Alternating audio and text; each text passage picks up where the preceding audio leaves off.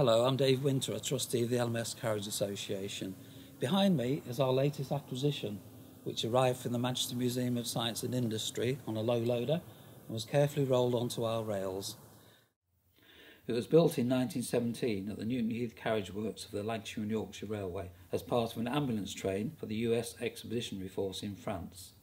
The carriage was for staff accommodation for the medical officer and nurses. Over 300 carriages were supplied to the US Army ambulance trains of World War I, and this is the only survivor. After the war, it went into storage until 1923, when the LMS, the London Midland Scottish Railway, converted it into a medical examination carriage. It was used as a mobile clinic for staff eye and hearing tests. The interior was divided into a waiting room, changing cubicles, examination room, and a sleeping space for the medical officer. It was withdrawn for service in 1971, going first to the Severn Valley Railway, then to Dinting, and eventually to the Museum of Science and Industry in Manchester in 1990, where volunteers carried out restoration work.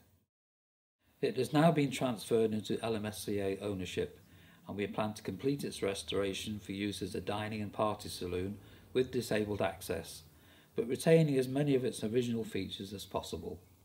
Exhibits of its World War I and subsequent history will be displayed in the carriage.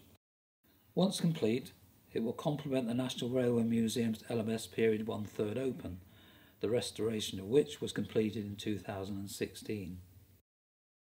If you would like to donate to the restoration of this vehicle or get involved with our restoration activities, please visit our website lmsca.org.uk. Thank you.